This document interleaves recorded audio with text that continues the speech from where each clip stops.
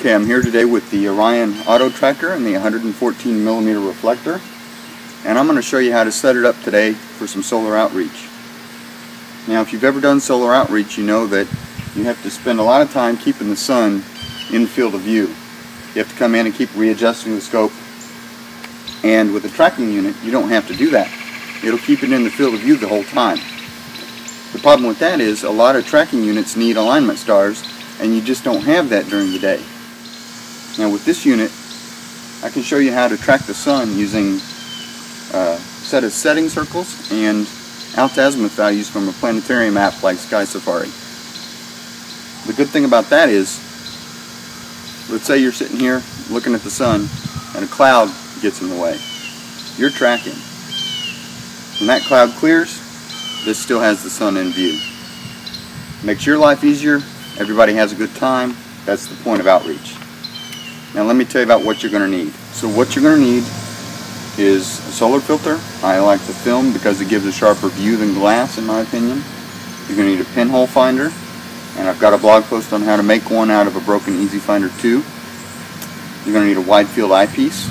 I'm using a 17. You're going to need to make some setting circles for your base. I used the circumference of the base and lined it with a ticker tape type setting circle. I measured the circumference at about 29.4 inches. You're going to need a reference point to dial in those setting circles, and you're going to need a planetarium app like SkySafari to look up the alt-azimuth values. Okay, so the first thing you need to do is to level the base. Once you're level, go ahead and look up the sun in your planetarium app and have it centered, so you can look up the azimuth value when you're ready. Go ahead and loosen the clutches. Use your pinhole finder to put the sun in the field of view. Go ahead and center the sun in the eyepiece. Okay.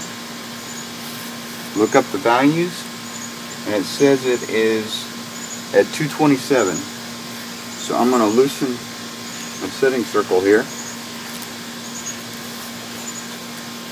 and move it so that it reads 227.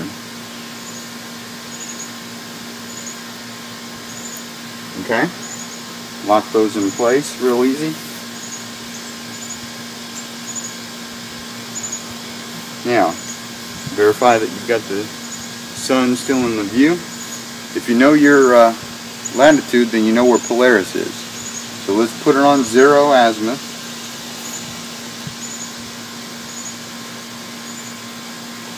Swing around. Here I'm at 32 degrees latitude. So I'll put that in on the altitude.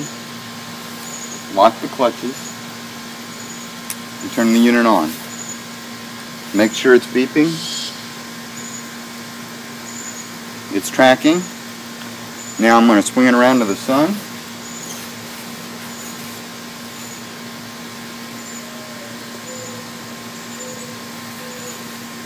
Center it.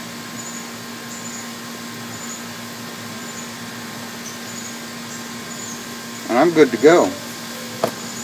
That's all you need to do. Now, because this unit stops tracking after 30 minutes to save battery power, you're going to have to periodically check to make sure it's still tracking. And so every once in a while at a solar outreach, I'll come over here and turn the tracking off by pushing the 1 and 2 buttons and then turning it back on to get it tracking again. I'm good for another 30 minutes. And you know, every once in a while, every 15-20 minutes, I'll come over, turn it off, turn it back on again, just to keep things going. Now, here's a little bit of bonus material. If you move the scope away from the sun so you're not catching any sunlight, and take off the solar filter, look up your values for Jupiter, Venus, Mercury, stars like Vega, Arcturus, Sirius, Procyon, Altair, those bright stars. If you can dial those in with your setting circles, you can find those during the day. And let me tell you, if you're at a star party, that impresses the heck out of people. They had no idea that you could find these things during the day.